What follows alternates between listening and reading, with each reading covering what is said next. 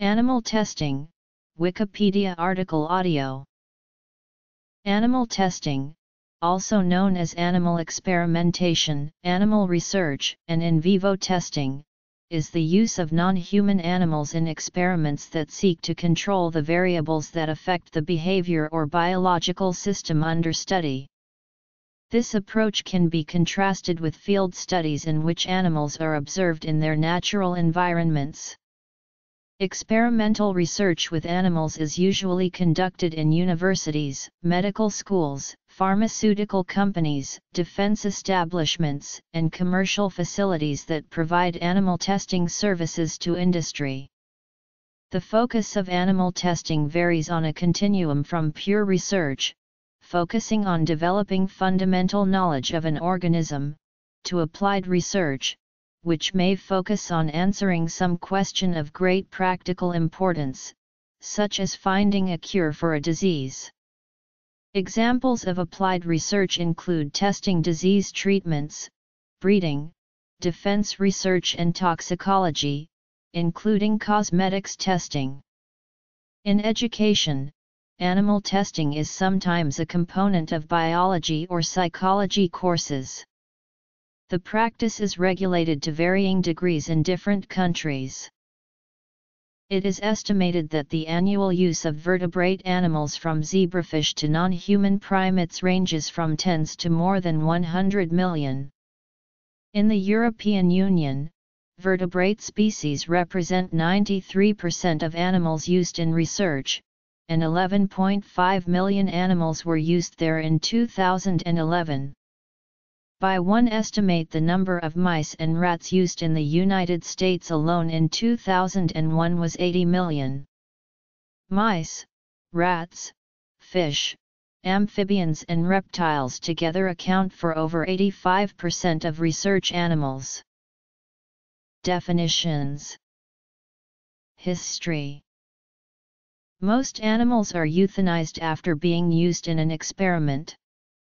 Sources of laboratory animals vary between countries and species. Most animals are purpose-bred, while a minority are caught in the wild or supplied by dealers who obtain them from auctions and pounds. Supporters of the use of animals in experiments, such as the British Royal Society, argue that virtually every medical achievement in the 20th century relied on the use of animals in some way. The Institute for Laboratory Animal Research of the United States National Academy of Sciences has argued that animal research cannot be replaced by even sophisticated computer models, which are unable to deal with the extremely complex interactions between molecules, cells, tissues, organs, organisms, and the environment.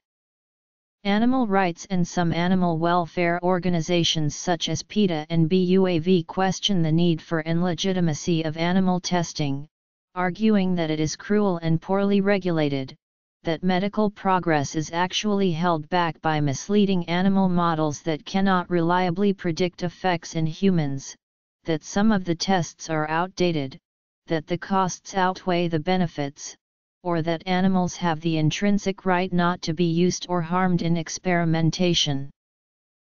The terms animal testing, animal experimentation, animal research, in vivo testing, and vivisection have similar denotations but different connotations.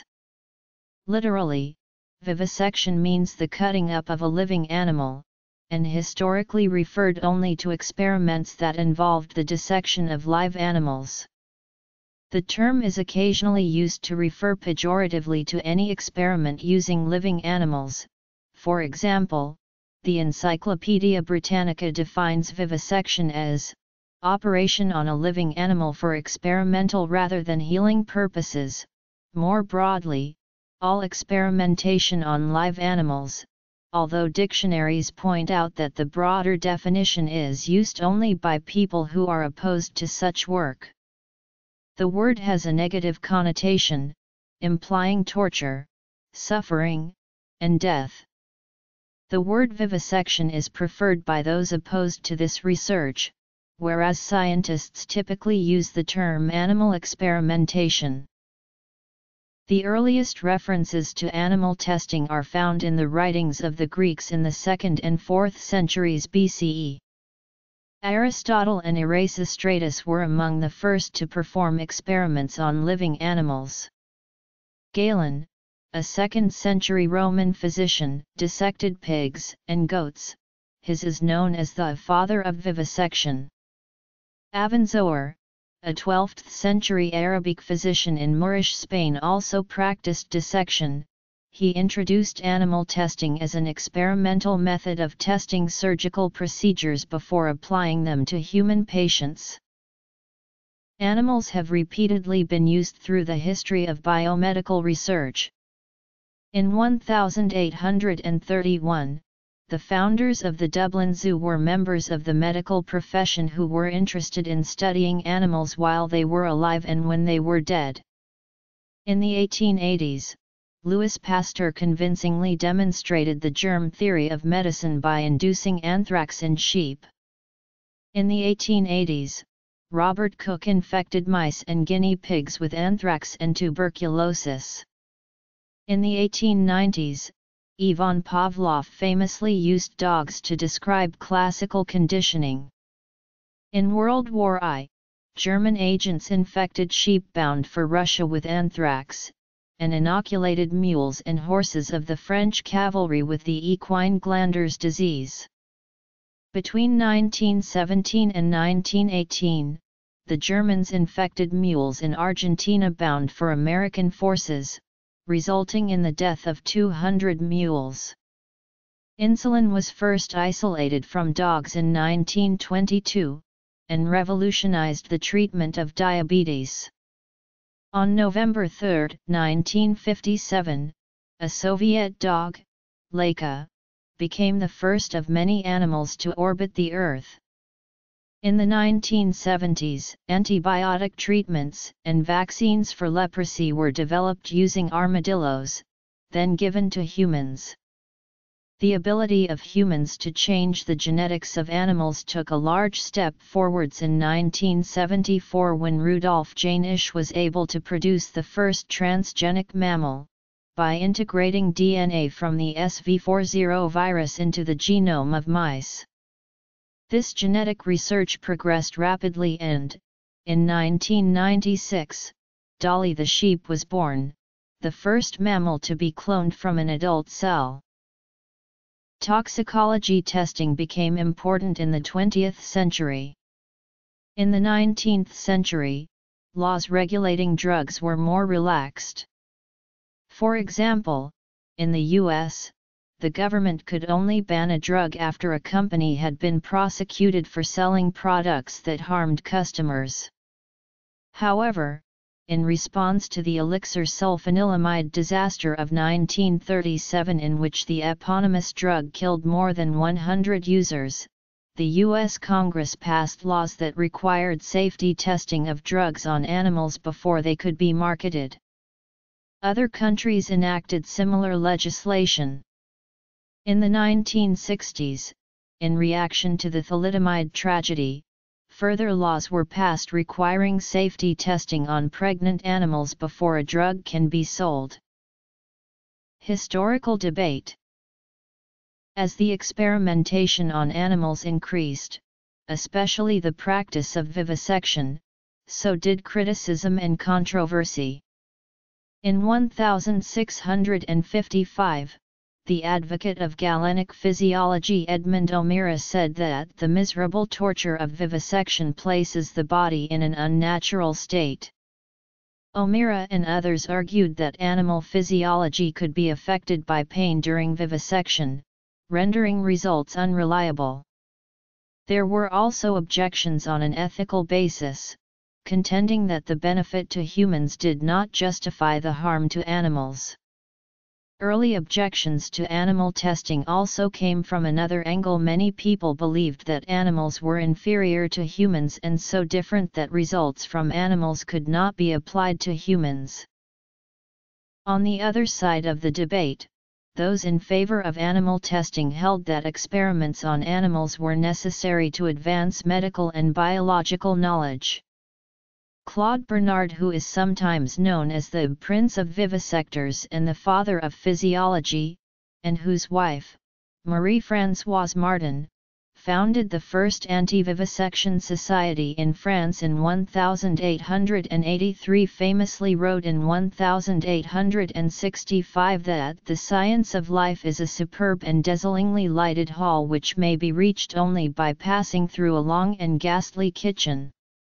Arguing that experiments on animals are entirely conclusive for the toxicology and hygiene of man, the effects of these substances are the same on man as on animals, save for differences in degree. Bernard established animal experimentation as part of the standard scientific method. Care and use of animals. In 1896, the physiologist and physician Dr. Walter B. Cannon said the antivivisectionists are the second of the two types Theodore Roosevelt described when he said, "Common sense without conscience may lead to crime, but conscience without common sense may lead to folly, which is the handmaiden of crime." These divisions between pro- and anti-animal testing groups first came to public attention during the Brown Dog Affair in the early 1900s, when hundreds of medical students clashed with anti-vivisectionists and police over a memorial to a vivisected dog. In 1822, the first animal protection law was enacted in the British Parliament, followed by the Cruelty to Animals Act, the first law specifically aimed at regulating animal testing. The legislation was promoted by Charles Darwin, who wrote to Ray Lankester in March 1871, "You ask about my opinion on vivisection. I quite agree that it is justifiable for real investigations on physiology, but not for mere damnable and detestable curiosity. It is a subject which makes me sick with horror, so I will not say another word about it, else I shall not sleep tonight." In response to the lobbying by anti-vivisectionists, several organizations were set up in Britain to defend animal research. The Physiological Society was formed in 1876 to give physiologists mutual benefit and protection. The Association for the Advancement of Medicine by Research was formed in 1882 and focused on policy making, and the Research Defense Society was formed in 1908 to make known the facts as to experiments on animals in this country, the immense importance to the welfare of mankind of such experiments and the great saving of human life and health directly attributable to them. Opposition to the use of animals in medical research first arose in the United States during the 1860s, when Henry Bergh founded the American Society for the Prevention of Cruelty to Animals, with America's first specifically anti-vivisection organization being the American Anti-Vivisection Society, founded in 1883. Anti-vivisectionists of the era generally believed the spread of mercy was the great cause of civilization, and vivisection was cruel. However, in the USA the anti-vivisectionists' efforts were defeated in every legislature, overwhelmed by the superior organization and influence of the medical community. Overall, this movement had little legislative success until the passing of the Laboratory Animal Welfare Act, in 1966. Regulations and laws. The regulations that apply to animals in laboratories vary across species. In the U.S., under the provisions of the Animal Welfare Act and the Guide for the Care and Use of Laboratory Animals, published by the National Academy of Sciences, any procedure can be performed on an animal if it can be successfully argued that it is scientifically justified. In general, researchers are required to consult with the institution's veterinarian and its institutional animal care and use committee, which every research facility is obliged to maintain. The IACUC must ensure that alternatives, including non-animal alternatives, have been considered, that the experiments are not unnecessarily duplicative, and that pain relief is given unless it would interfere with the study. The IACUCs regulate all vertebrates in testing at institutions receiving federal funds in the USA. Although the provisions of the Animal Welfare Act do not include purpose-bred rodents and birds, these species are equally regulated under public health service policies that govern the IACUCs. The Public Health Service Policy oversees the Food and Drug Administration and the Centers for Disease Control and Prevention. The CDC conducts infectious disease research on non-human primates, rabbits, mice, and other animals, while FDA requirements cover use of animals in pharmaceutical research. Animal Welfare Act regulations are enforced by the USDA, whereas Public Health Service regulations are enforced by OLAW and in many cases by ALAC. Numbers. According to the 2014 U.S. Department of Agriculture Office of the Inspector General report, which looked at the oversight of animal use during a 3-year period, some institutional animal care and use committees did not adequately approve, monitor, or report on experimental procedures on animals.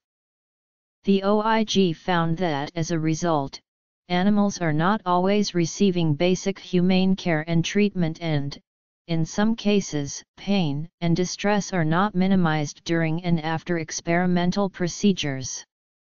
According to the report, within a 3-year period, nearly half of all American laboratories with regulated species were cited for AWA violations relating to improper IACUC oversight. The USDA OIG made similar findings in a 2005 report. With only a broad number of 120 inspectors, the United States Department of Agriculture oversees more than 12,000 facilities involved in research, exhibition, breeding, or dealing of animals. Others have criticized the composition of IACUCs, asserting that the committees are predominantly made up of animal researchers and university representatives who may be biased against animal welfare concerns. The 3Rs. Larry Carbone, a laboratory animal veterinarian, writes that, in his experience, IACUCs take their work very seriously regardless of the species involved, though the use of non-human primates always raises what he calls a red flag of special concern. A study published in Science magazine in July 2001 confirmed the low reliability of IACUC reviews of animal experiments. Funded by the National Science Foundation, the 3-year study found that animal use committees that do not know the specifics of the university and personnel do not make the same approval decisions as those made by animal use committees that do know the university and personnel. Specifically, blinded committees more often ask for more information rather than approving studies. Scientists in India are protesting a recent guideline issued by the University Grants Commission to ban the use of live animals in universities and laboratories. Invertebrates. Accurate global figures for animal testing are difficult to obtain. It has been estimated that 100 million vertebrates are experimented on around the world every year, 10–11 million of them in the EU.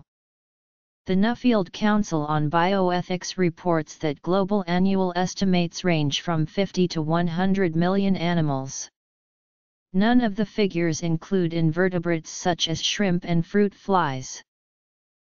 The USDA/APHIS has published the 2016 Animal Research Statistics. Overall, the number of animals used in research in the U.S. rose 6.9% from 767,622 to 820,812. This includes both public and private institutions. By comparing with EU data, where all vertebrate species are counted, speaking of research, estimated that around 12 million vertebrates were used in research in the U.S. in 2016. A 2015 article published in the Journal of Medical Ethics argued that the use of animals in the U.S. has dramatically increased in recent years. Researchers found this increase is largely the result of an increased reliance on genetically modified mice in animal studies. In 1995, researchers at Tufts University Center for Animals and Public Policy estimated that 14.21 million animals were used in American laboratories in 1992, a reduction from a high of 50 million used in 1970. In 1986, the U.S. Congress Office of Technology Assessment reported that estimates of the animals used in the U.S. range from 10 million to upwards of 100 million each year, and that their own best estimate was at least 17 million to 22 million. In 2016, the Department of Agriculture listed 60,979 dogs, 18,898 cats, 71,188 non-human primates, 183,237 guinea pigs, 102,633 hamsters, 139,391 rabbits, 83,059 farm animals, and 161,467 other mammals, a total of 820,812, a figure that includes all mammals except purpose-bred mice and rats. The use of dogs and cats in research in the U.S. decreased from 1973 to 2016 from 195,157 to 60,979, and from 66,165 to 18,898, respectively. In GB, Home Office figures show that 3.87 million procedures were carried out in 2014. 3,569 procedures used non-human primates, down over 50% since 1988. A procedure refers here to an experiment that might last minutes, several months, or years. Most animals are used in only one procedure. Animals are frequently euthanized after the experiment, however, death is the endpoint of some procedures. The procedures conducted on animals in GB in 2016 were categorized as: a severe procedure would be, for instance, any test where death is the endpoint or fatalities are expected, whereas a mild procedure would be something like a blood test or an MRI scan. Vertebrates. The 3 Rs are guiding principles for more ethical use of animals in testing. These were first described by W.M.S. Russell and R.L. Birch in 1959. The 3 Rs state: cats. The 3 Rs have a broader scope than simply encouraging alternatives to animal testing, but aim to improve animal welfare and scientific quality where the use of animals cannot be avoided. These 3 Rs are now implemented in many testing establishments worldwide and have been adopted by various pieces of legislation and regulations. 38% were assessed as sub-threshold, 4% were assessed as non-recovery, 38% were assessed as mild, 16% were assessed as moderate, 4% were assessed as severe. Despite the widespread acceptance of the 3 Rs, many countries including Canada, Australia, Israel, the United Kingdom, and Germany have reported rising experimental use of animals in recent years, with increased use of mice and, in some cases, fish, while reporting declines in the use of cats, dogs, primates, rabbits, guinea pigs, and hamsters. Along with other countries, China has also escalated its use of GM animals, resulting in an increase in overall animal use. Although many more invertebrates than vertebrates are used in animal testing, these studies are largely unregulated by law. The most frequently used invertebrate species are Drosophila melanogaster, a fruit fly, and Caenorhabditis elegans, a nematode worm. In the case of C. elegans, the worm's body is completely transparent and the precise lineage of all the organism's cells is known, while studies in the fly D. melanogaster can use an amazing array of genetic tools. These invertebrates offer some advantages over vertebrates in animal testing, including their short life cycle and the ease with which large numbers may be housed and studied. However, the lack of an adaptive immune system and their simple organs prevent worms from being used in several aspects of medical research such as vaccine development. Similarly, the fruit fly immune system differs greatly from that of humans, and diseases in insects can be different from diseases in vertebrates. However, fruit flies and waxworms can be useful in studies to identify novel virulence factors or pharmacologically active compounds. Studies on embryogenesis and developmental biology. Mutants are created by adding transposons into their genomes, or specific genes are deleted by gene targeting. By studying the changes in development these changes produce, scientists aim to understand both how organisms normally develop, and what can go wrong in this process. These studies are particularly powerful since the basic controls of development, such as the homeobox genes, have similar functions in organisms as diverse as fruit flies and man.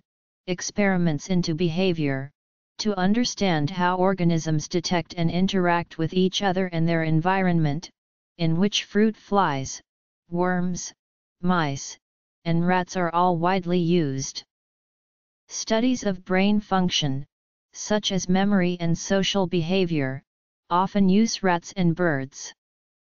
For some species, behavioral research is combined with enrichment strategies for animals in captivity because it allows them to engage in a wider range of activities, breeding experiments to study evolution and genetics. Laboratory mice, flies, fish, and worms are inbred through many generations to create strains with defined characteristics. These provide animals of a known genetic background, an important tool for genetic analyses.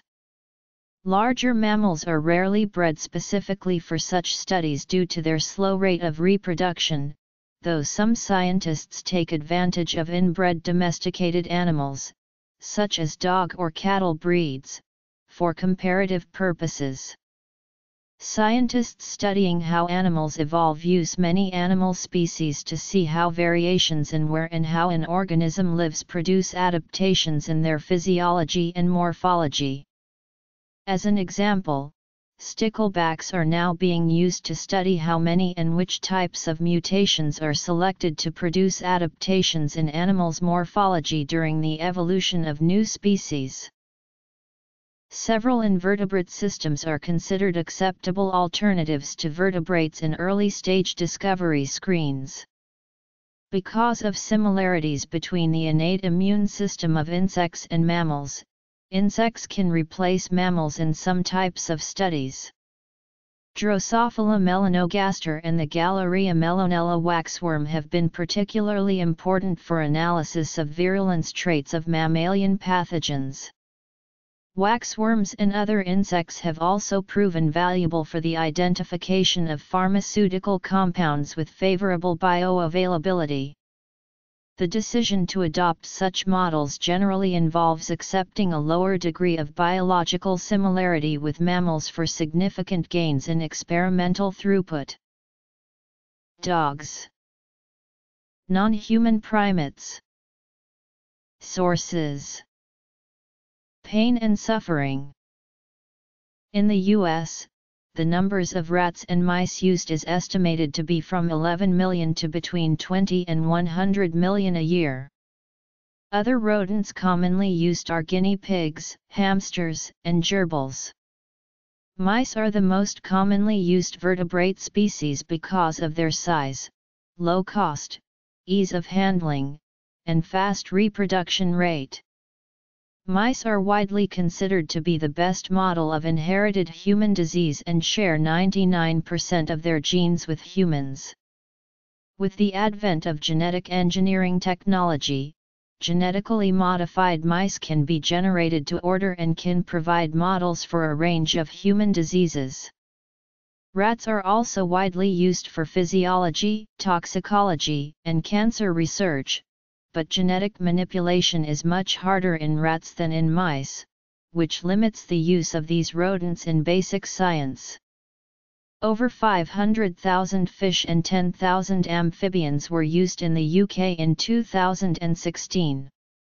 The main species used is the zebrafish, Danio ririo, which are translucent during their embryonic stage, and the African clawed frog, Xenopus laevis.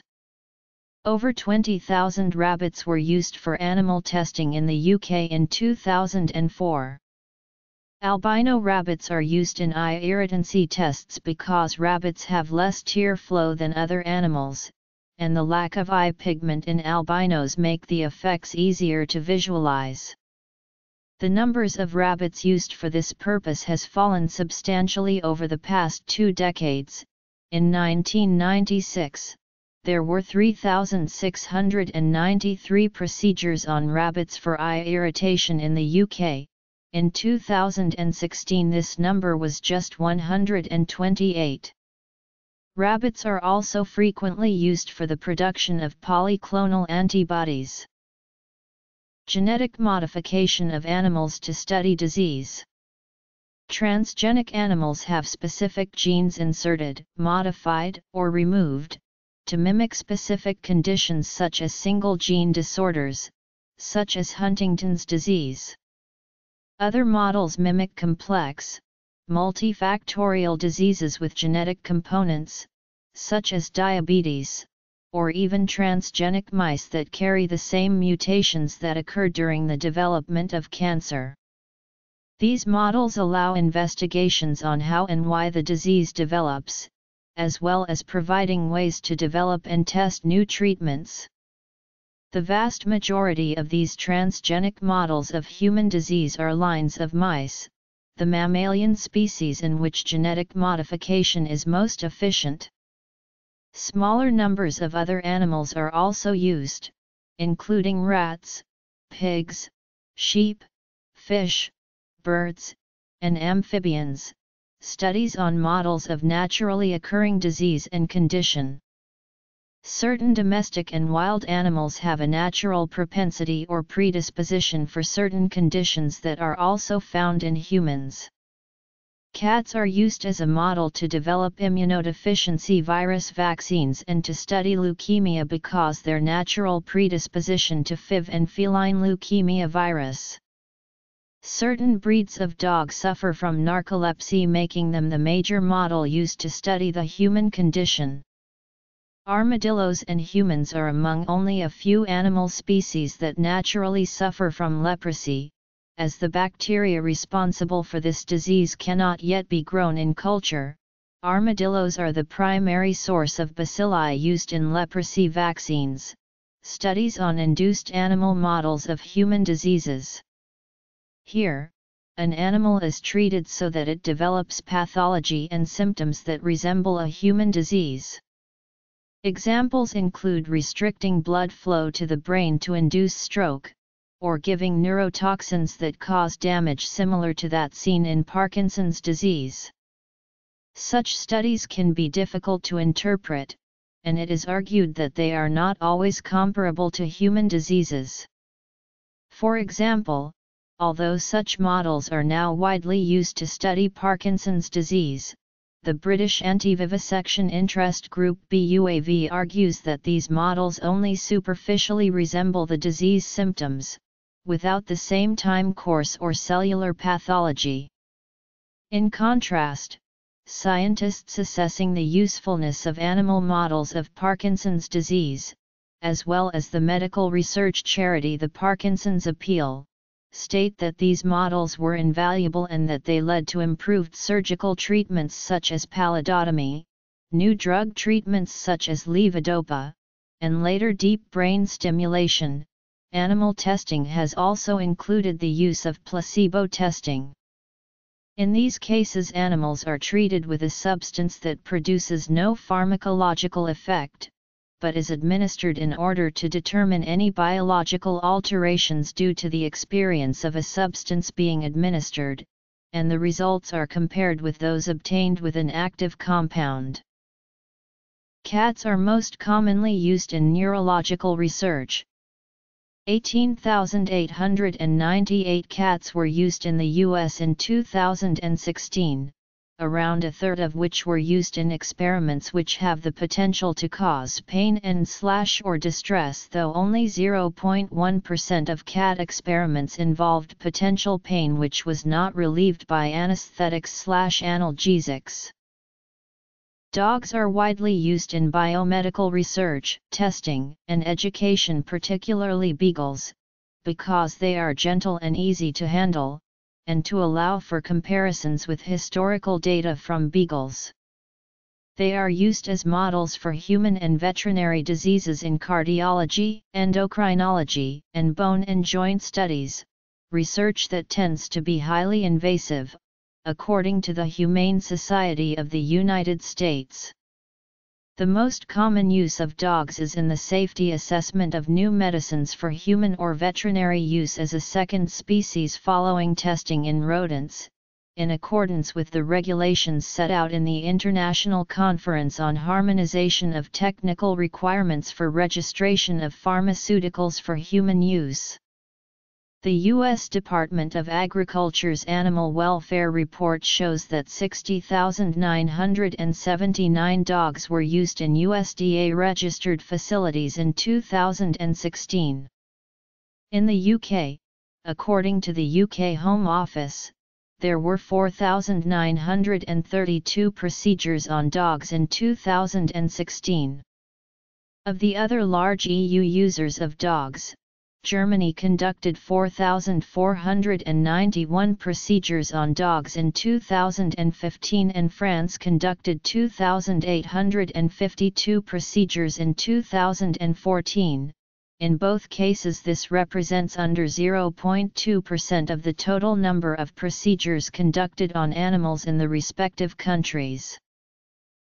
Non-human primates are used in toxicology tests, studies of AIDS and hepatitis, studies of neurology, behavior and cognition, reproduction, genetics, and xenotransplantation. They are caught in the wild or purpose-bred. In the United States and China, most primates are domestically purpose-bred, whereas in Europe the majority are imported purpose-bred. The European Commission reported that in 2011, 6,012 monkeys were experimented on in European laboratories. According to the U.S. Department of Agriculture, there were 71,188 monkeys in U.S. laboratories in 2016. 23,465 monkeys were imported into the U.S. in 2014, including 929 who were caught in the wild. Most of the NHPs used in experiments are macaques, but marmosets, spider monkeys, and squirrel monkeys are also used, and baboons and chimpanzees are used in the U.S. As of 2015, there are approximately 730 chimpanzees in U.S. laboratories. Metabolic tests, investigating pharmacokinetics, how drugs are absorbed, metabolized, and excreted by the body when introduced orally, intravenously, intraperitoneally, intramuscularly, or transdermally, toxicology tests, which gauge acute, subacute, and chronic toxicity. Acute toxicity is studied by using a rising dose until signs of toxicity become apparent. Current European legislation demands that acute toxicity tests must be carried out in 2 or more mammalian species covering at least 2 different routes of administration. Subacute toxicity is where the drug is given to the animals for 4 to 6 weeks in doses below the level at which it causes rapid poisoning, in order to discover if any toxic drug metabolites build up over time. Testing for chronic toxicity can last up to 2 years and, in the European Union, is required to involve 2 species of mammals, one of which must be non-rodent. Efficacy studies, which test whether experimental drugs work by inducing the appropriate illness in animals. The drug is then administered in a double-blind controlled trial, which allows researchers to determine the effect of the drug and the dose-response curve. Specific tests on reproductive function, embryonic toxicity, or carcinogenic potential can all be required by law, depending on the result of other studies and the type of drug being tested. In one survey, it was found that 89% of singly housed primates exhibited self-injurious or abnormal stereotypical behaviors including pacing, rocking, hair pulling, and biting among others. The first transgenic primate was produced in 2001, with the development of a method that could introduce new genes into a rhesus macaque. This transgenic technology is now being applied in the search for a treatment for the genetic disorder Huntington's disease. Notable studies on non-human primates have been part of the polio vaccine development, and development of deep brain stimulation, and their current heaviest non-toxicological use occurs in the monkey AIDS model, SIV. In 2008, a proposal to ban all primates experiments in the EU has sparked a vigorous debate. Animals used by laboratories are largely supplied by specialist dealers. Sources differ for vertebrate and invertebrate animals. Most laboratories breed and raise flies and worms themselves, using strains and mutants supplied from a few main stock centers.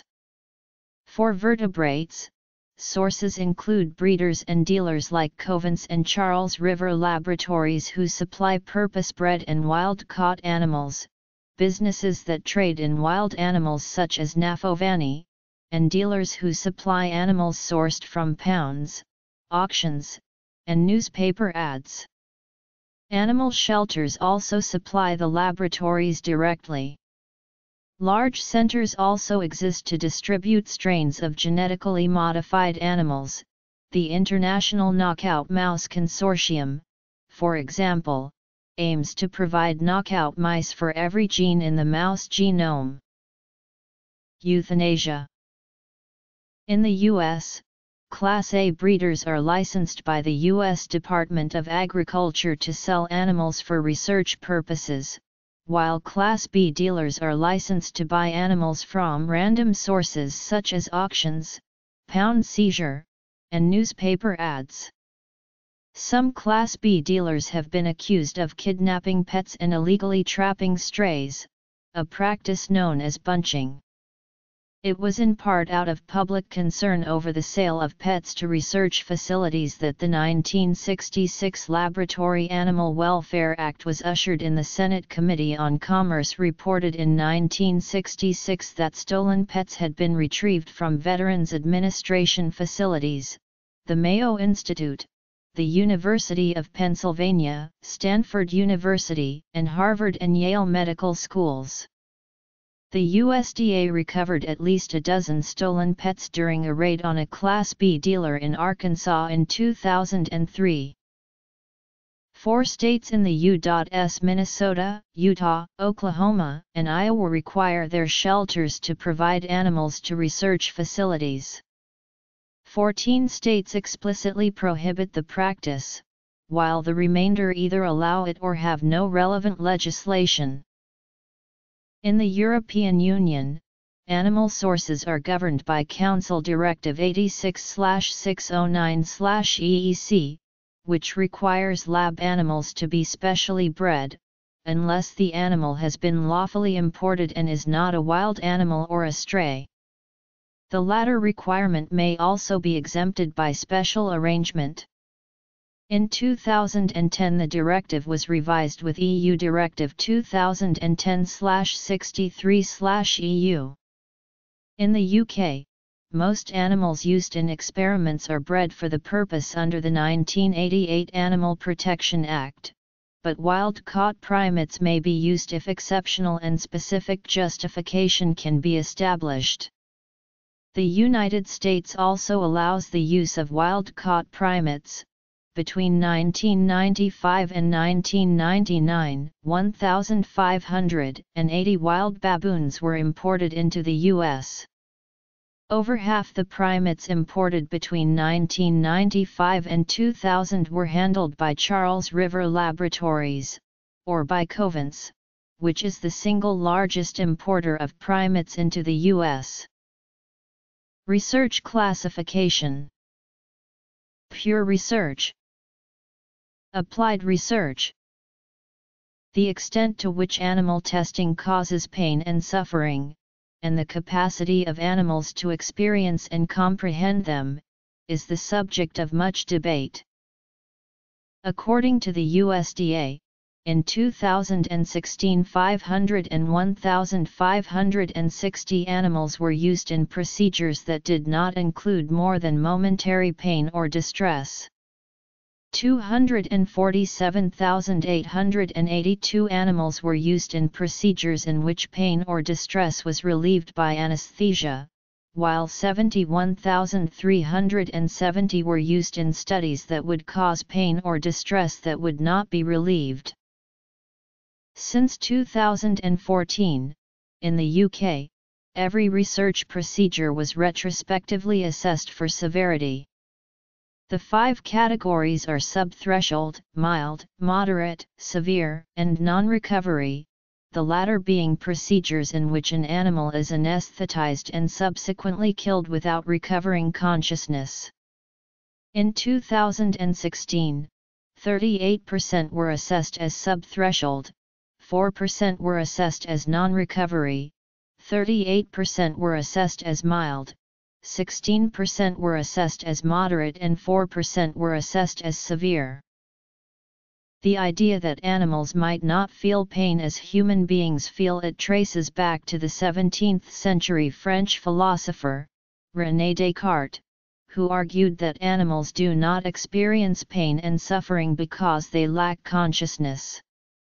Bernard Rollin of Colorado State University, the principal author of 2 U.S. federal laws regulating pain relief for animals, writes that researchers remained unsure into the 1980s as to whether animals experience pain, and that veterinarians trained in the U.S. before 1989 were simply taught to ignore animal pain. In his interactions with scientists and other veterinarians, he was regularly asked to prove that animals are conscious, and to provide scientifically acceptable grounds for claiming that they feel pain.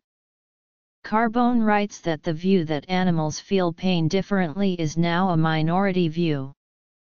Academic reviews of the topic are more equivocal, noting that although the argument that animals have at least simple conscious thoughts and feelings has strong support, some critics continue to question how reliably animal mental states can be determined. The ability of invertebrates to experience pain and suffering is less clear. However, legislation in several countries, Norway, protects some invertebrate species if they are being used in animal testing. In the U.S., the defining text on animal welfare regulation in animal testing is the Guide for the Care and Use of Laboratory Animals. This defines the parameters that govern animal testing in the U.S. It states the ability to experience and respond to pain is widespread in the animal kingdom. Pain is a stressor and, if not relieved, can lead to unacceptable levels of stress and distress in animals. The guide states that the ability to recognize the symptoms of pain in different species is vital in efficiently applying pain relief, and that it is essential for the people caring for and using animals to be entirely familiar with these symptoms. On the subject of analgesics used to relieve pain, the guide states the selection of the most appropriate analgesic or anesthetic should reflect professional judgment as to which best meets clinical and humane requirements without compromising the scientific aspects of the research protocol. Accordingly, all issues of animal pain and distress, and their potential treatment with analgesia and anesthesia, are required regulatory issues in receiving animal protocol approval. Xenotransplantation. Regulations require that scientists use as few animals as possible, especially for terminal experiments. However, while policymakers consider suffering to be the central issue and see animal euthanasia as a way to reduce suffering, others, such as the RSPCA, argue that the lives of laboratory animals have intrinsic value. Regulations focus on whether particular methods cause pain and suffering, not whether their death is undesirable in itself.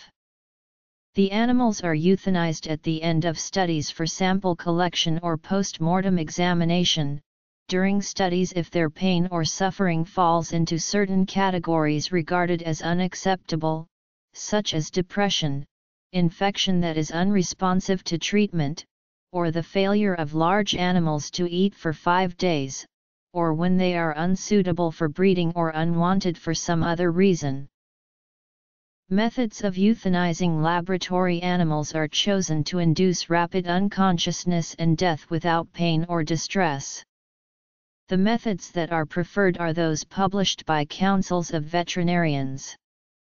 The animal can be made to inhale a gas, such as carbon monoxide and carbon dioxide, by being placed in a chamber, or by use of a face mask, with or without prior sedation or anesthesia. Sedatives or anesthetics such as barbiturates can be given intravenously, or inhalant anesthetics may be used. Amphibians and fish may be immersed in water containing an anesthetic such as trichine. Physical methods are also used, with or without sedation or anesthesia depending on the method. Recommended methods include decapitation for small rodents or rabbits. Cervical dislocation may be used for birds, mice, and immature rats and rabbits. Maceration is used on 1-day-old chicks.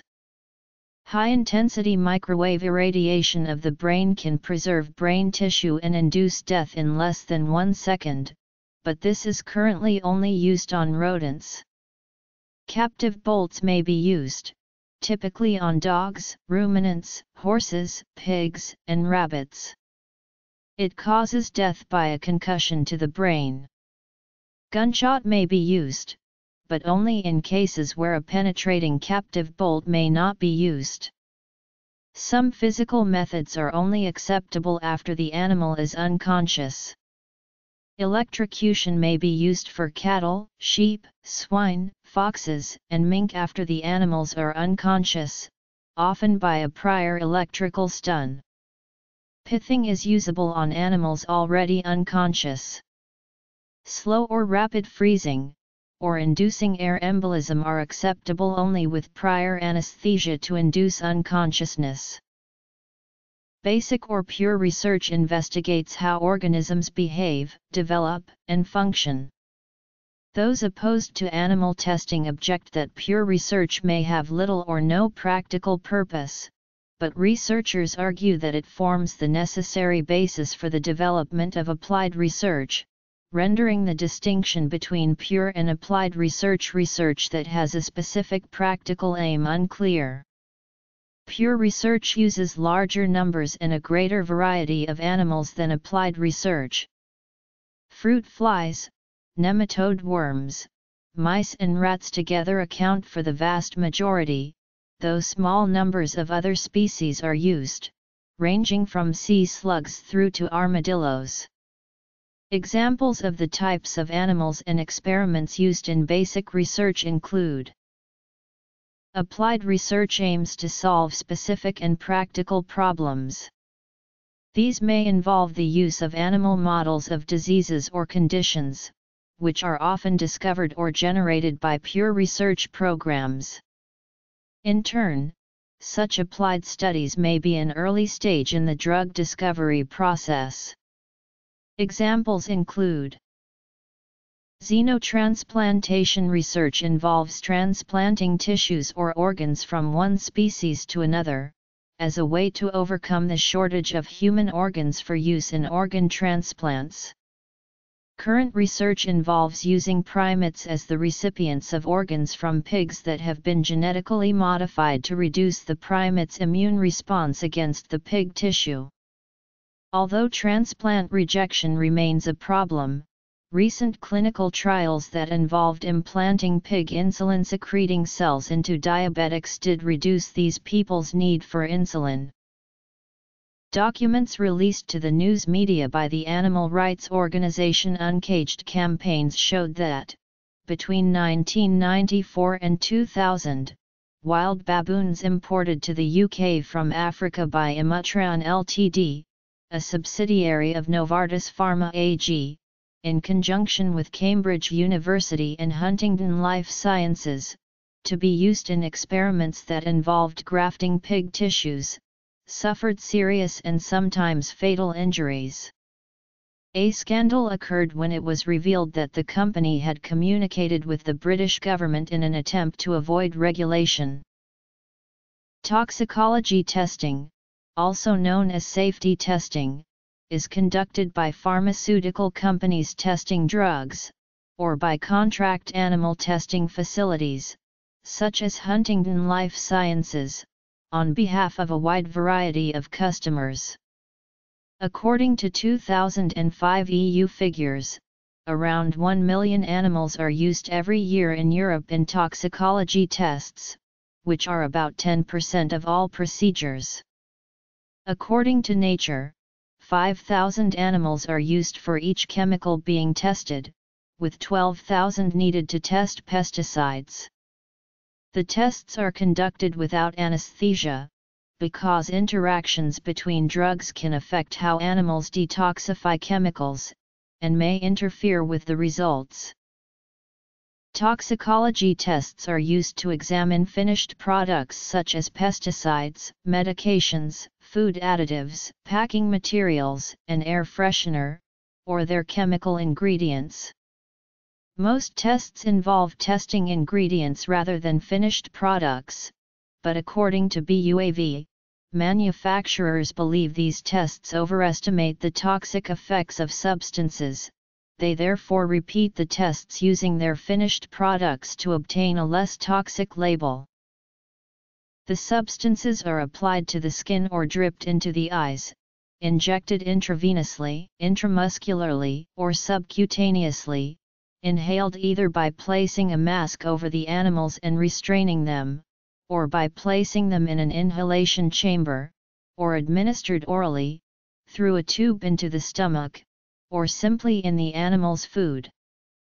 Doses may be given once, repeated regularly for many months, or for the lifespan of the animal. There are several different types of acute toxicity tests. The LD50 test is used to evaluate the toxicity of a substance by determining the dose required to kill 50% of the test animal population. This test was removed from OECD international guidelines in 2002, replaced by methods such as the fixed-dose procedure, which use fewer animals and cause less suffering. Abbott writes that, as of 2005, the LD50 acute toxicity test still accounts for 1/3 of all animal tests worldwide. Toxicology testing. Cosmetics testing. Irritancy can be measured using the Draize test, where a test substance is applied to an animal's eyes or skin, usually an albino rabbit. For Draize eye testing, the test involves observing the effects of the substance at intervals and grading any damage or irritation, but the test should be halted and the animal killed if it shows continuing signs of severe pain or distress. The Humane Society of the United States writes that the procedure can cause redness, ulceration, hemorrhaging, cloudiness, or even blindness. This test has also been criticized by scientists for being cruel and inaccurate, subjective, oversensitive, and failing to reflect human exposures in the real world. Although no accepted in vitro alternatives exist, a modified form of the Draize test called the low-volume eye test may reduce suffering and provide more realistic results, and this was adopted as the new standard in September 2009. However, the Draize test will still be used for substances that are not severe irritants.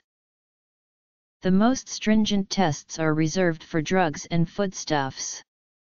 For these, a number of tests are performed, lasting less than a month, 1 to 3 months, and more than 3 months to test general toxicity, eye and skin irritancy, mutagenicity, carcinogenicity, teratogenicity, and reproductive problems. The cost of the full complement of tests is several $million per substance, and it may take 3 or 4 years to complete. Drug testing. These toxicity tests provide, in the words of a 2006 United States National Academy of Sciences report, critical information for assessing hazard and risk potential. Animal tests may overestimate risk, with false positive results being a particular problem, but false positives appear not to be prohibitively common. Variability in results arises from using the effects of high doses of chemicals in small numbers of laboratory animals to try to predict the effects of low doses in large numbers of humans. Although relationships do exist, opinion is divided on how to use data on one species to predict the exact level of risk in another. Education, defense, ethics, viewpoints, threats to researchers, alternatives to animal testing, bibliography. Scientists face growing pressure to move away from using traditional animal toxicity tests to determine whether manufactured chemicals are safe. Among variety of approaches to toxicity evaluation, the ones which have attracted increasing interests are in vitro cell-based sensing methods applying fluorescence. Cosmetics testing on animals is particularly controversial.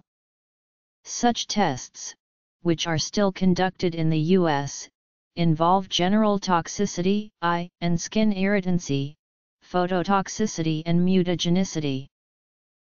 Cosmetics testing on animals is banned in India, the European Union, Israel, and Norway, while legislation in the US and Brazil is currently considering similar bans. In 2002, after 13 years of discussion, the European Union agreed to phase in a near-total ban on the sale of animal-tested cosmetics by 2009, and to ban all cosmetics-related animal testing.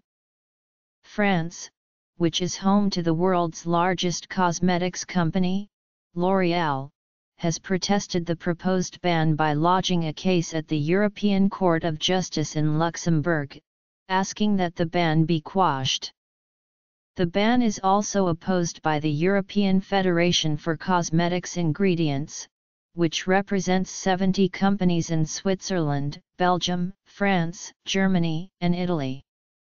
In October 2014, India passed stricter laws that also ban the importation of any cosmetic products that are tested on animals. Before the early 20th century, laws regulating drugs were lax. Currently, all new pharmaceuticals undergo rigorous animal testing before being licensed for human use. Tests on pharmaceutical products involve.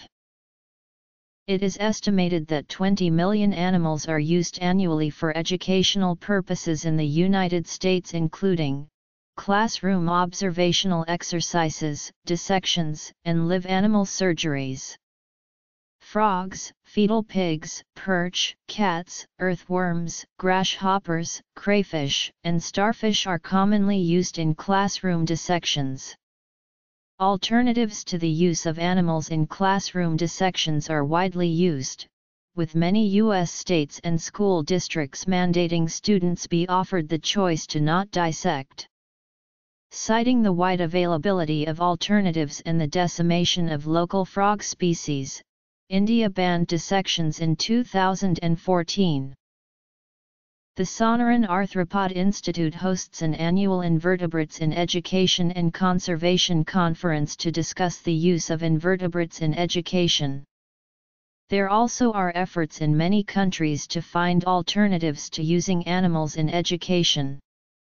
The NORANA database, maintained by NORCOPA, lists products that may be used as alternatives or supplements to animal use in education, and in the training of personnel who work with animals. These include alternatives to dissection in schools. Internich has a similar database and a loans system. In November 2013, the U.S.-based company Backyard Brains released for sale to the public what they call the RoboRoach, an electronic backpack that can be attached to cockroaches.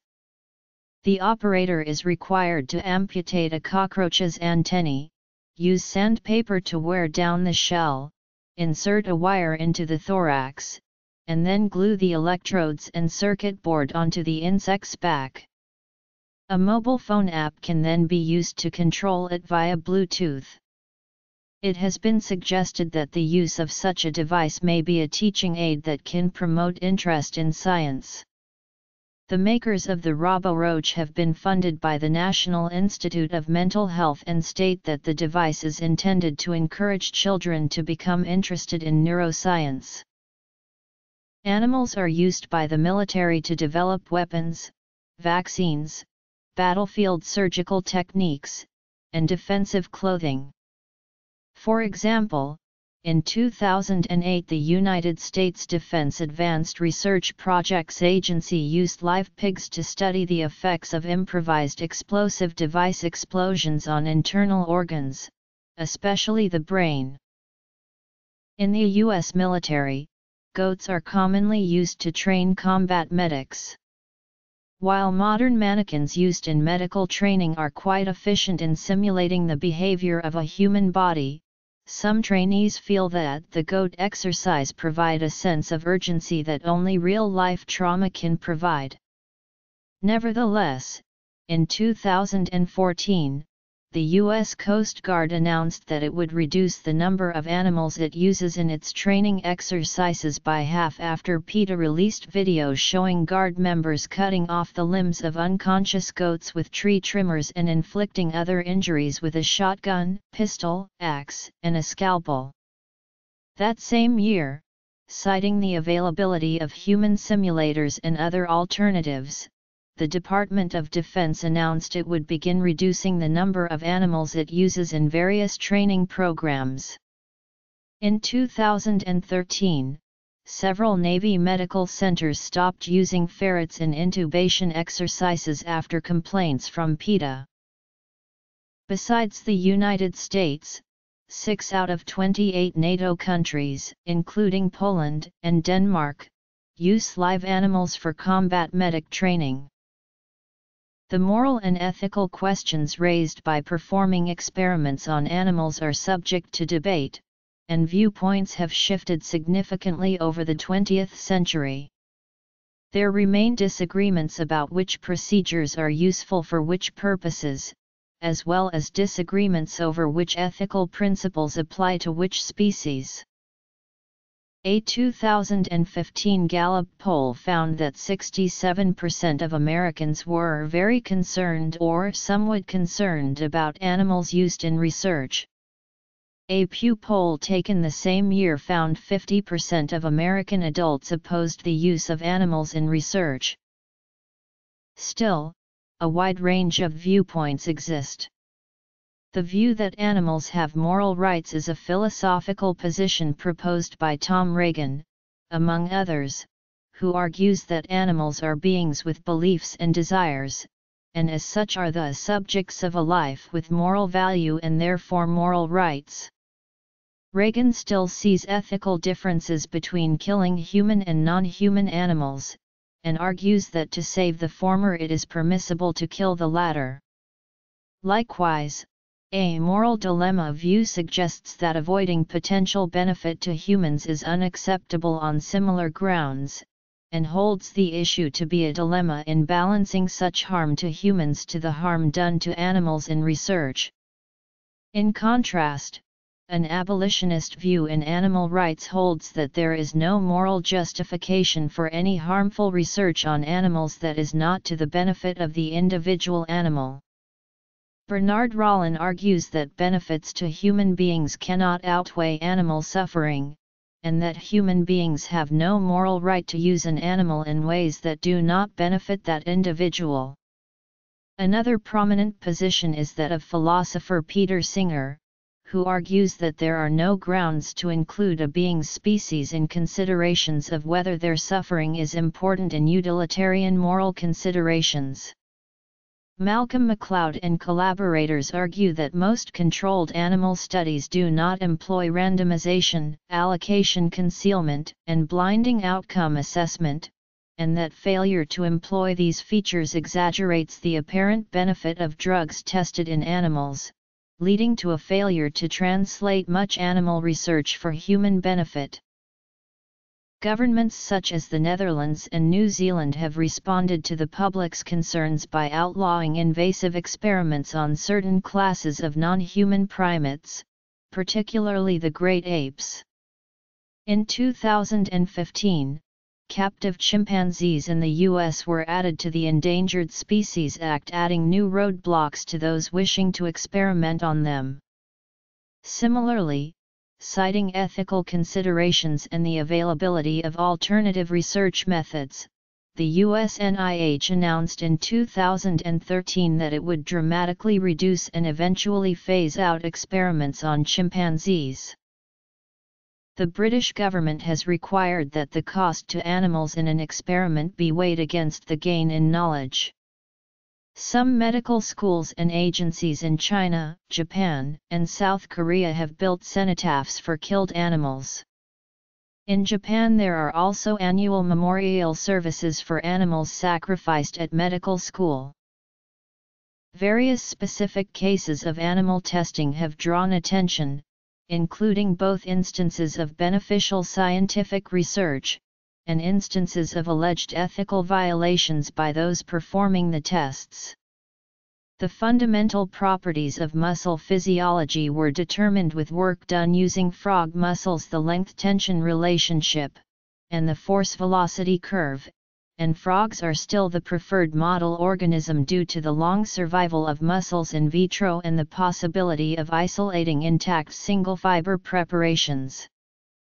Modern physical therapy and the understanding and treatment of muscular disorders is based on this work and subsequent work in mice.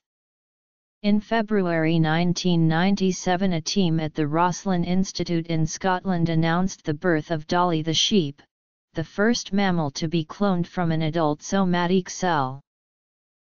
Concerns have been raised over the mistreatment of primates undergoing testing. In 1985, the case of Britches, a macaque monkey at the University of California, Riverside, gained public attention. He had his eyelids sewn shut and a sonar sensor on his head as part of an experiment to test sensory substitution devices for blind people.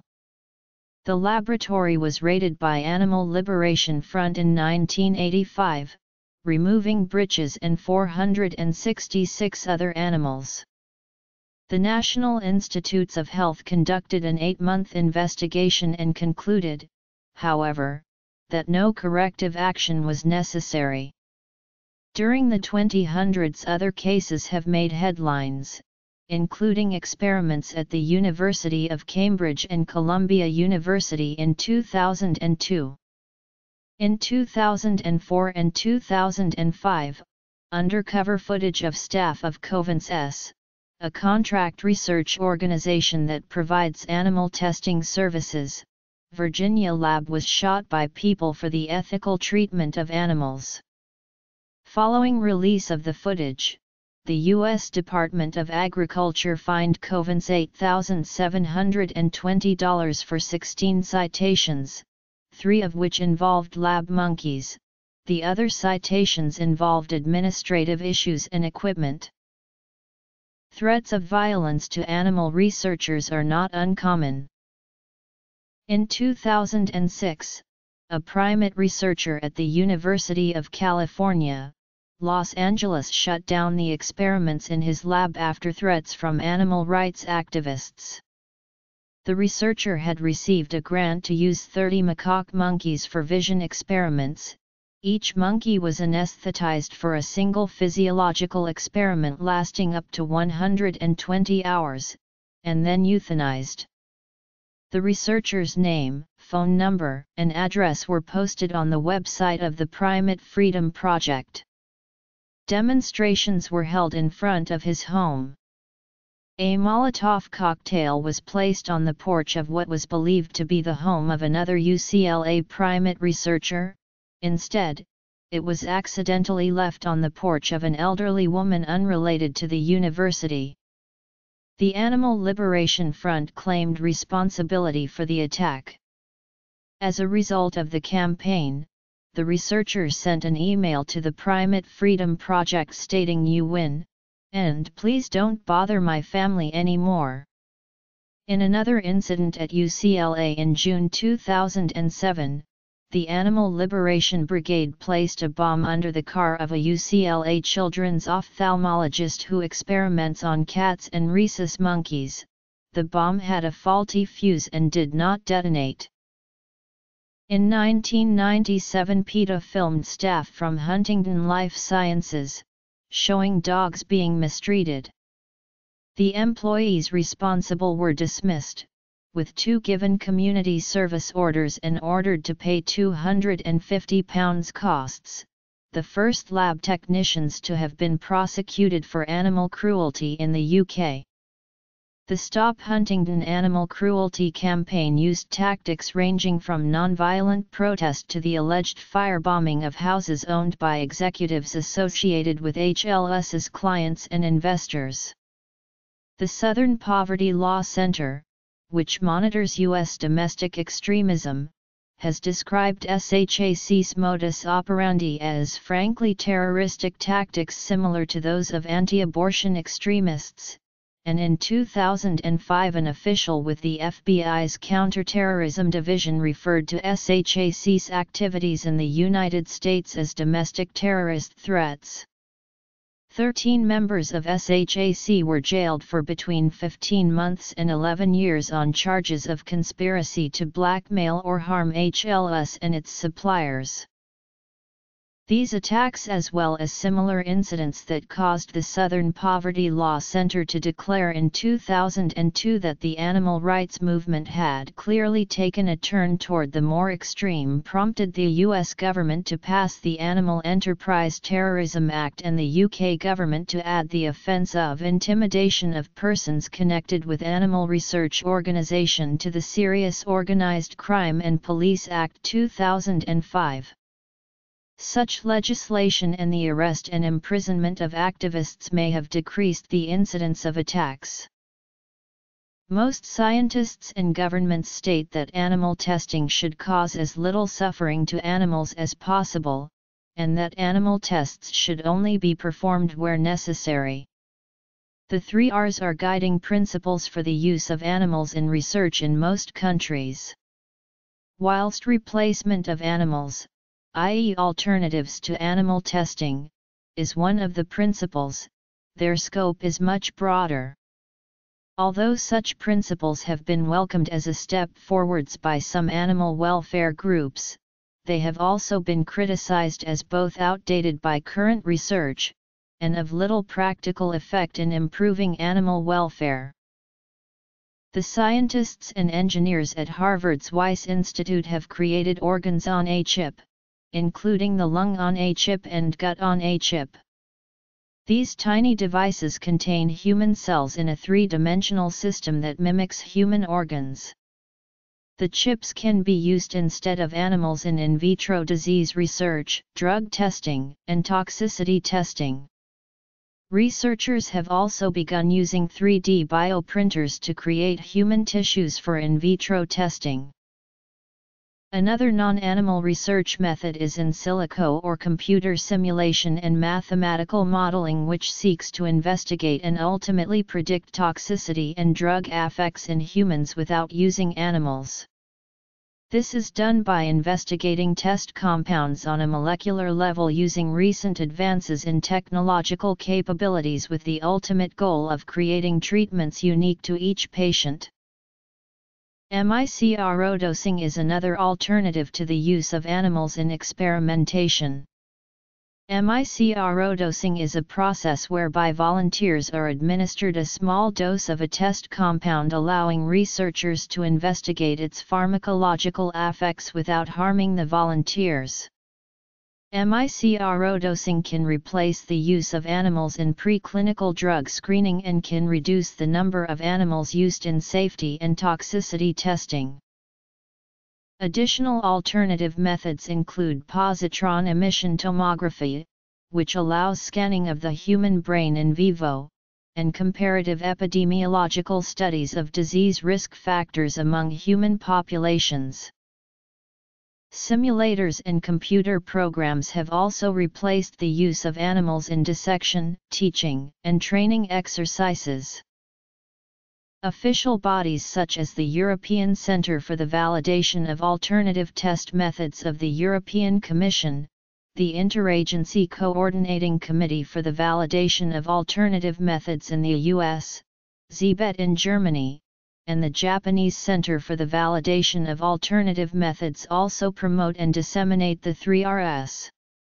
These bodies are mainly driven by responding to regulatory requirements, such as supporting the cosmetics testing ban in the EU by validating alternative methods. The European Partnership for Alternative Approaches to Animal Testing serves as a liaison between the European Commission and industries.